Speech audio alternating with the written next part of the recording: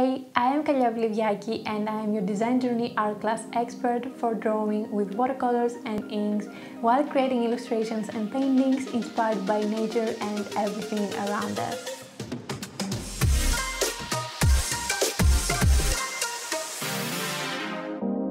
In this session number 2, we are moving forward together and getting into more depth on how to create ink illustrations using the Staedtler pigment liners, and we're going to learn how to create line shading and also focus more on our sketching speed, line width and variations to create depth. And finally, we're going to have fun and actually add a metallic touch to our final challenge and give a contrasting element to our painting.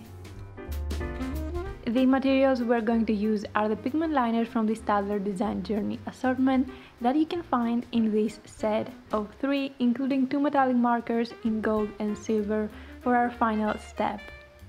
The marker nibs included in this set are 0.1, 0.2 that are very fitting for everything we're about to create, and this unique wider angle nib.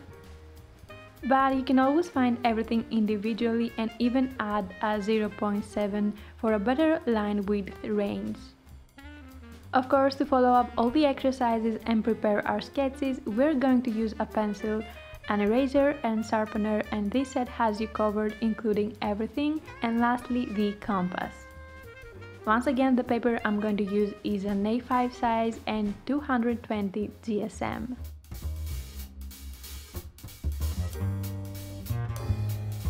Creating line shading with pigment liners first of all starts on how you hold your ink pen. You need to have a slight angle and have a soft grip that will allow you to move your fingers quickly and freely. Most of the work is done by the hand and not the wrist in order to concentrate your line in the desired area. Now, the bigger the tilt of the pen is, the less ink the liner will leave on the paper, since the tip of the nib is not touching as much, not letting the ink flow. This can be really useful in creating darker or lighter lines with the same pigment liner. The darkest being when we hold the pen vertically and the whole width of the nib can touch the paper, and the lighter, thinnest when we use tilt.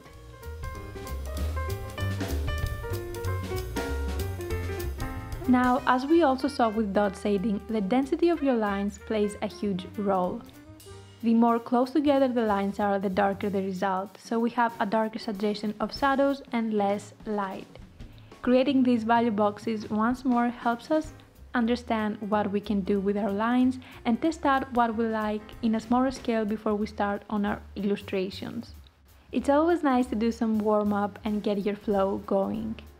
Also, it's quite important to mention that this time being consistent in density is not something we're looking for. Actually, the variation of darker spots and then lighter and changing between them will give extra texture and detail and make the illustration even more beautiful. Especially when we are drawing nature motifs, this technique increases the more natural look and gives movement to our subject. I'm going to use a leaf shape as an example since it's easy enough to create as a shape and guideline, but perfect to showcase everything that we mentioned. Sometimes not even finishing our lines and being fast enough for the pen to just start strong but then leave the paper softly and create a beautiful gradient line.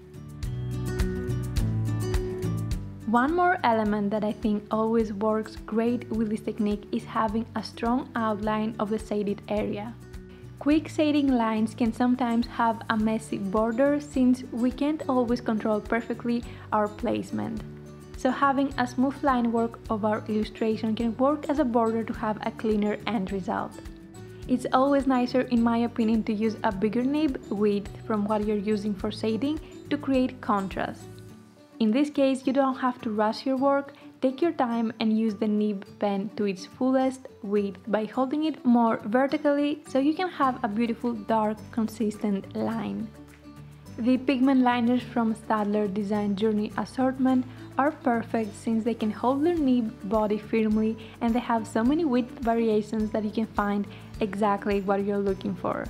Also, the ink flows great every time, having no trust issues, delivering always super dark, smudge and waterproof lines.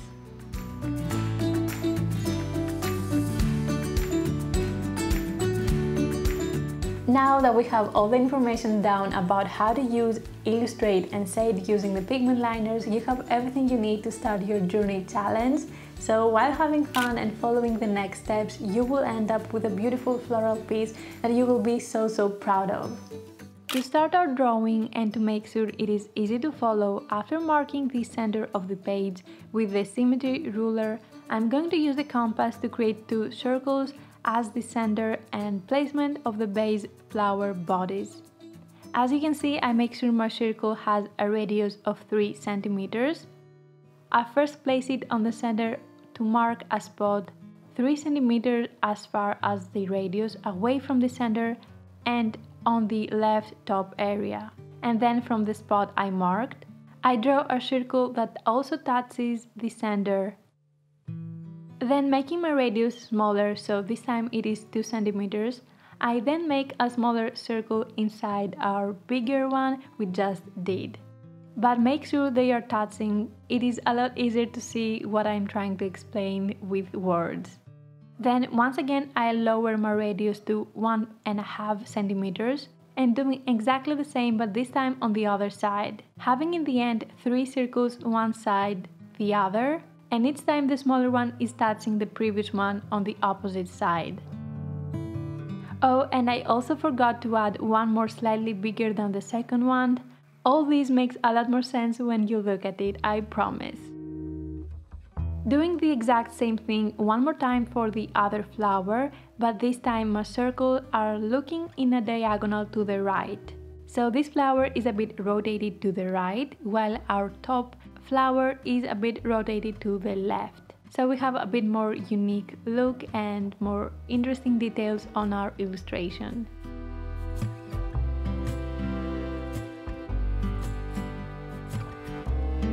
And now we are ready to start drawing the flower petals. The middle small circle is the heart of each flower. Use the size and direction of the space of each circle to guide you on the direction and size of your petals.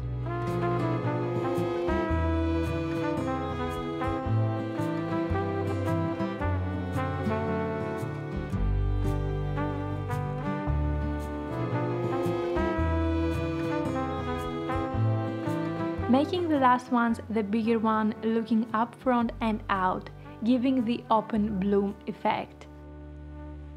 Repeating on the other flower, but keeping in mind this is rotated looking on the right.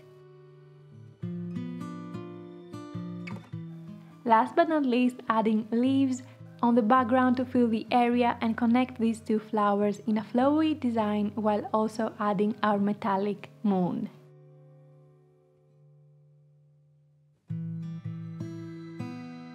Now using our pigment liners, we trace over all the sketch lines we made and then clean everything with an eraser.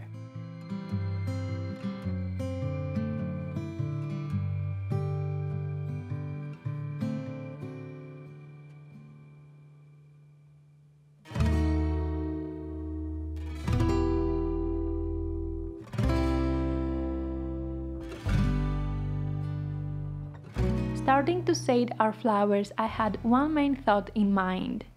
Doing all the quick sketch line shading we saw in the technique explanation and keeping the inner petal parts darker since this is where all the petals connect to the center of the flower.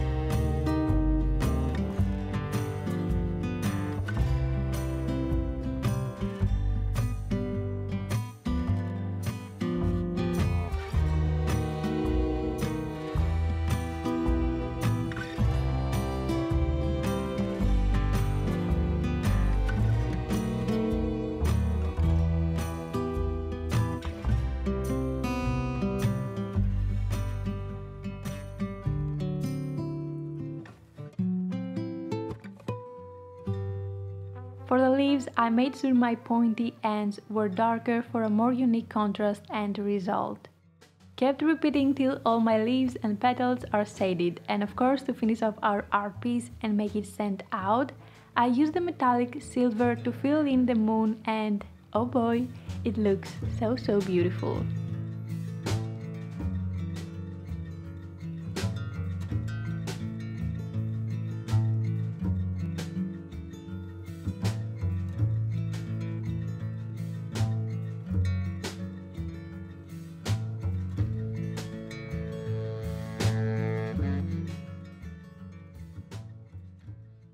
I really hope you enjoyed it as much as I did, and I would love to see your recreations and all those cool looking moons you have made, so make sure to share them with me on Instagram using the hashtag #MyDesignJourney. Thank you so much for being here and following this design journey that it is truly all about finding inspiration in nature and everything around us.